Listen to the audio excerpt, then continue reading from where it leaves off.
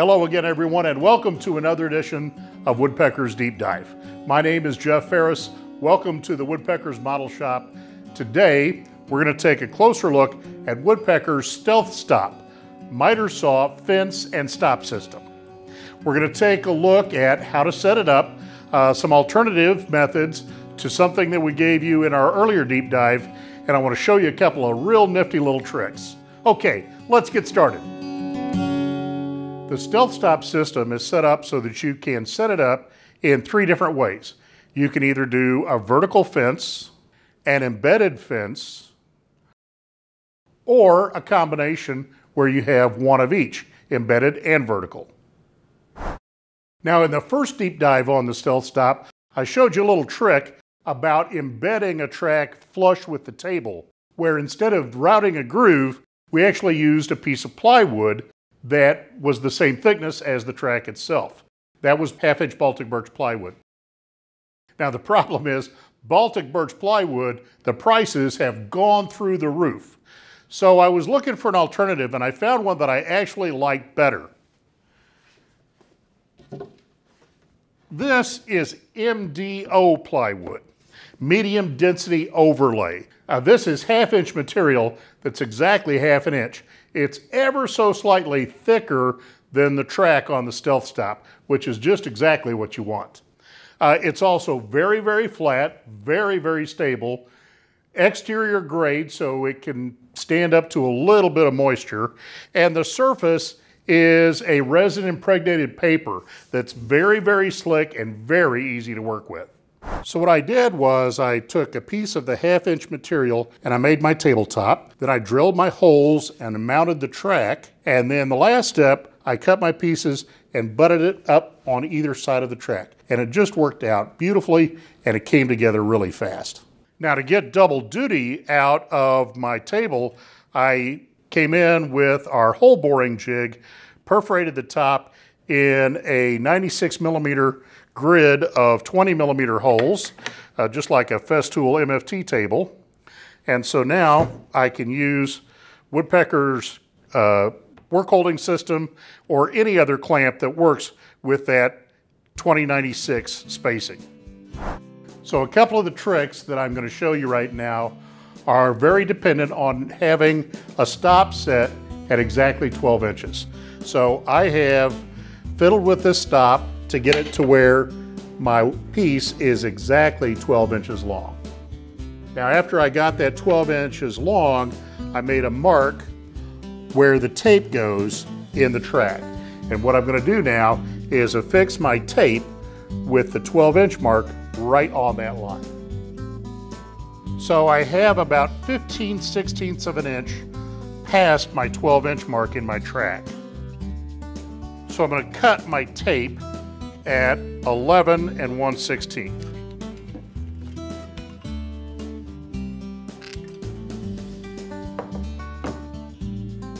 Now I'm going to put this down. I'm going to very carefully put that 1 foot line right on my mark. Now we'll just align the tape in the groove and work down toward the other end. And we'll just snip it off at the other end. So now my scale is dialed into my saw for anything from 11.5 inches to 59 inches. Only problem is, what are we going to do when we want to cut stock shorter than 11.5 inches? We don't have a stop out over top of our main table. Well, I've come up with a pretty good solution and it works really well. Let me show you. So since I got my miter station finished several weeks ago, what I've been doing for short work pieces is I'll grab any piece of stock that I have laying around that I know is square on both ends. Then I'll put my workpiece that I want to cut here. If we're going to cut 20 of these, I'll just take the first one and mark it with a pencil. Then I'll put that under the laser, bring my piece of scrap stock up against it, and then bring a stop up to that. Lock it, and then use the micro adjuster to make any final adjustments. That works pretty good. But on YouTube, I saw someone and I would love to give him credit, but I can't find the video again, who had a great idea for this. Instead of just using a random piece of stock, use one that's exactly 12 inches long. Now, I can actually use my scale. If I want a piece that's 3 inches long, there's a foot. I just need to go to 15 inches, dial that into 15 inches, put my 12 inches up against there, and I am right there on the same line. Now let's see how well this works to get repeatable 3-inch pieces.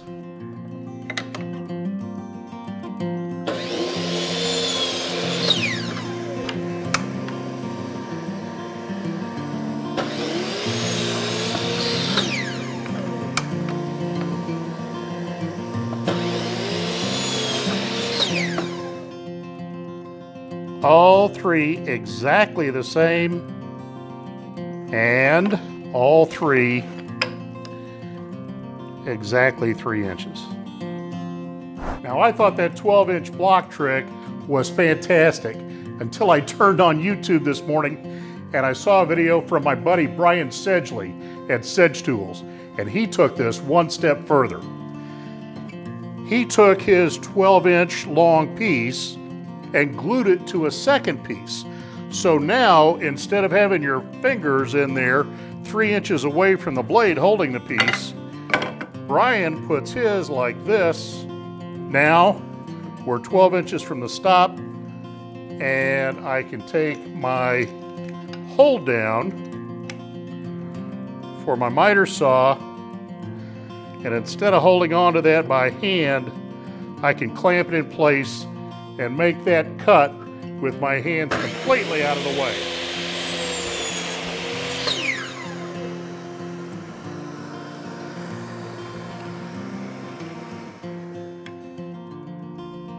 And it's still spot on. So I have this put together with this piece 3/4 of an inch thick. That's going to work with anything that's 1/16 either side of that, okay? This one is 11/16, so I can turn it around. If I have thinner stock, I can use this for 11/16 or down to about 5/8. I'm going to make a couple more with 1/2 inch thick material that'll let me go down to thin stock too. So our 12-inch extension block does a great job of taking care of the short work pieces. What about the other end? What do we do when we need to stop beyond the 59-inch length that we have available here? Well, I've got a good solution for that too. Let's take a look. So if I need to go beyond 59 inches with my stop, I've got a second piece of track here, and I have the StealthStop brackets in it. We're going to actually slide this into the track and create an extension. Now we'll just slide this up, stop at any random point, and then I'm going to clamp it up. And when we get that level, make sure we're at the front of our groove and lock it down to the track. Now I can take my stop out as far as I need it. And with this setup, if I slide to the end here and lock it up right at the end of this and put the stop at the end, I can now get a full 8 feet away from my cut line. Now, if you want to set your StealthStop up like this, if you already have an embedded track, you can buy just one single track and a bracket set. That'll get it taken care of. Or if you're buying it all at the same time, go ahead and get the combo package that gives you 2 tracks, all the brackets, and everything you need, and a couple stops. Either way, you can set it up permanently with a double track, or you can do it like this and only use the double track when you need it for an extension.